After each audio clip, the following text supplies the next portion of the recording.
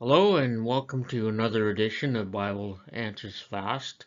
I am Larry Fuller, the evangelist with the Bancroft Church of Christ, and today we're going to look at the question that is on a lot of people's minds, and they get it wrong. They ask, what are God's expectations, and can we all understand the Bible alike? And many people have the idea, well, you interpret it the way you want, and I'll interpret it the way I want, and we'll all be fine. Is that so? Is that what the Bible indicates to us? That's what we want to answer today. So, there's two questions involved. First of all, does God expect man to understand the Bible?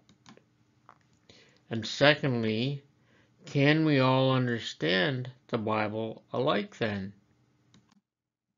First question we're going to look at is, does God expect man to understand the Bible? What are some popular opinions today? Well, people say, well, we don't really need to understand the Bible. Is that true or false? Let's turn to John chapter 17. John 17 and 17.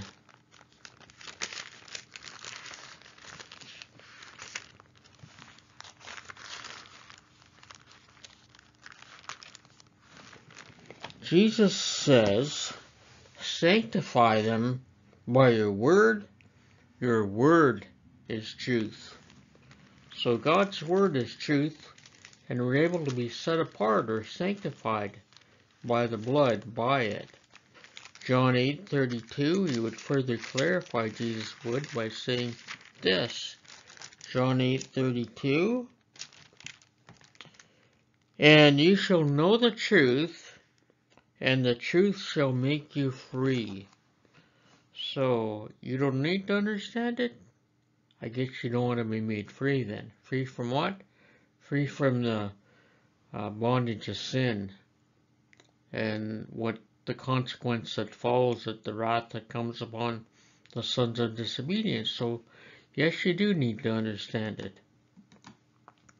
So that popular opinion is false. Another popular opinion is we need theologically trained people in a seminary to interpret the scripture for us, then tell us what we need to believe. The result is then, men are above us, between us and God. Is that true or false? That idea. Well, let's turn to 1 Timothy 2 and 5.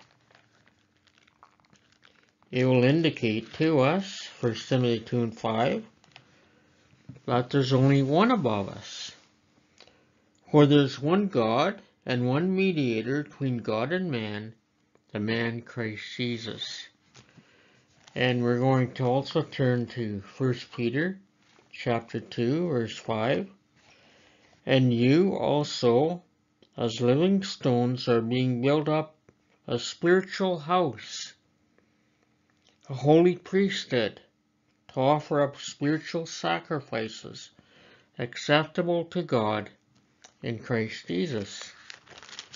And 9 and 10, but you are a chosen generation, a royal priesthood, a holy nation, his own special people, that you may proclaim the praise of him who called you out of darkness into his marvelous light, who once were not a people, but now are the people of God, who had not obtained mercy, but have now obtained mercy. The point being, this is spoken to the Gentiles. There is no special priesthood in between us and God. We are all like priests, living stones in the temple of God. So, that idea, that opinion is false. How about some examples that God expects us to read and understand? For example, in the Old Testament, the people of Judah had gone into captivity for 70 years, and the Word of God was almost lost unto them. That's the reason, big part of the reason why they went into captivity. But after 70 years, they were allowed to go back. And Ezra was responsible for reintroducing the law of Moses at that time. So, Ezra 3:2, then Jeshua, the son of Jozadak, and his brethren the priests, and Zerubbabel, the son of Shealtiel, and his brethren, arose and built the altar of God of Israel, to offer burnt offerings on it, as it is written in the law of Moses, the man of God. My question is, how did they know it was right to build an altar and to offer burnt offerings on it? Well, it was written in the book of the law. Here are two more examples from the same time period, the same book, the book of Ezra. Notice Ezra 3 and 4. They also kept the Feast of the Tabernacles, as it is written, and offered the daily burnt offerings in the number required by ordinance for each day. My question is, where did they get the idea of having a Feast of the Tabernacles, as it is written? Another one from Ezra 6:18. But they assigned the priests to their divisions, and the Levites to their divisions, over the service of God in Jerusalem, as it is written in the book of Moses. My simple question again is, how did they know which divisions to assign to the Levites and the priests? Because, as it is written in the book of Moses. Let's make some observations now. Did God have a standard about what they were supposed to do? Yes. How did God relay that standard to them? By His Bible, by His Word. Was it clear, plain, and understandable enough for them to read? Yes, it was, because they did it. And that leads to my next question. Was it clear, plain, and understandable enough to interpret and do it? Again, yes. Did God expect them to read and do it? Yes or no? And the answer we know is yes. Here's a New Testament or covenant example. An interesting question was posed to Jesus in Matthew 19:3-9 regarding marriage and divorce and remarriage. The Pharisees also came to him, testing him, saying, "Is it lawful for a man to divorce his wife for just any reason?" And he answered and said to them, "Have you not read that he who made them at the beginning made them male and female?" So what was his immediate response? Have you not read? They could look up the answers themselves, but they wanted to trick Jesus somehow by that question. But he reminded them, have you not read? They can read it, they can understand it, and know all about marriage and divorce and remarriage. So let's go on. Matthew 19:4-9. And he answered and said to them, have you not read that he who made them at the beginning made them male and female, and said, for this reason a man shall leave his father and mother, and be joined to his wife, and the two shall become one flesh. And so then they are no longer two, but one flesh. Therefore, what God has joined together, let not man separate. And I say to you, whoever divorces his wife, except for sexual immorality, and marries another, commits adultery. And whoever marries her who is divorced commits adultery. Now, that's rather hard to implement, but it is the Word of God, and you can read it and understand it. Here it is again in smaller text to make way for the questions and learning I might have from verses 4 to 9. First of all, you'll notice in verse 4 and 5, God made marriage for A, one man and one woman, B, two men, C, two women, or D, one man and two women. What's your answer according to what it is written? Easy, one man, one woman. Notice in verse 5 and 6, although man or civil authority may officiate the ceremony, they are joined or bound together by the authority of man or God. So who is it, man or God, that joins them or binds them by authority? It's God that does it. Likewise, in verse 6, what God has bound together, man has a divine right to separate. So a civil law can grant a divorce for just any reason like they do today. Is that true or false? According to this verse, it's false. According to the Bible. And therefore a man has the right to divorce for just any reason. The original question, is that true or false for the sayings of Christ here? Again, clearly that's false. So therefore, do you realize you just answered the question the Pharisees posed to Jesus? How were you able to do that? Simply by reading and understanding. How sure are you that your answer is correct? Is there any room for doubt? No. What does that teach you about the ability to know and understand the Bible? Does God expect us to understand it?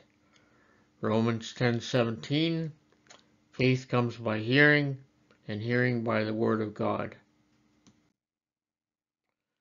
The second question we want to look at is, can we all understand the Bible alike? Popular opinions today? No, there is no absolute truth. You interpret it the way you want, and I'll interpret it the way I want. We'll all agree to disagree and have unity in faith, but diversity in doctrine. Is that true? That opinion true or false?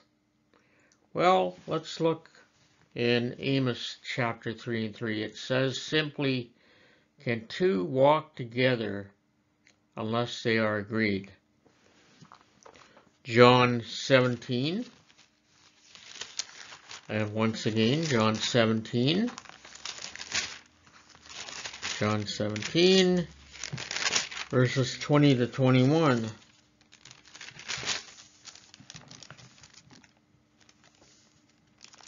I do not pray for these alone, but also for those who believe me through their word, and they will all be one, as you, Father, are in me, and I in you, that they also may be one in us, that the world may believe that you sent me. Jesus prayed that everyone would be one, have the same mind, the same judgment, keep the same faith, etc., etc. 1 Corinthians chapter 1:10. The Corinthian church was beginning to draw away from this principle. 1 Corinthians chapter 1:10, and Paul wanted to put them on the right path again. And this is what he said. Now I plead with you, brethren, by the name of our Lord Jesus Christ, that you all speak the same thing, that there be no divisions. Another word for division is denomination. That there be no divisions among you, but that you be perfectly joined together in the same mind and in the same judgment. So, what does the Bible render that opinion to be? We can all agree and disagree. You interpret the Bible your way, and I'll interpret the Bible my way, and we'll both be true. The Bible renders that opinion as false. Another popular opinion around the same idea is that there are many faiths or paths to the same well, which is God. Is that true or false? Let's look up in the book of Ephesians chapter 4. Ephesians chapter 4, 4-6. There is one body, one Spirit, one hope, one Lord, one faith, one baptism, one God and Father above all. And we know that Jesus said in John 14:6, I am the way and the truth and the life. No man comes to the Father except through me. So, what does that render this opinion, that there are many faiths or paths to the same well? The Bible says that is false. There's one way. That's through Christ. One faith, one baptism, one God, one Lord, one Spirit, one hope, etc. Another opinion is one must have faith, then receive a miraculous measure of the Holy Spirit before you can truly understand the Bible. A lot of charismatics will tell you that. Is that true or false? The opinion is you need faith, then you're zapped with the miraculous Holy Spirit, and only then can you understand the Bible. That's their opinion. How does that stack up to Bible teaching? God says in the Bible is the product of the Holy Spirit.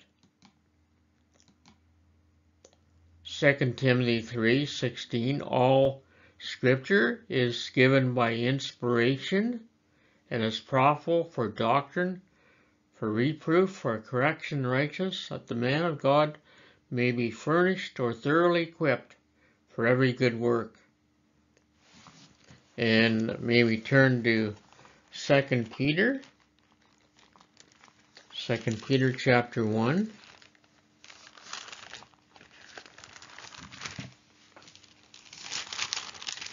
Verses 19-21.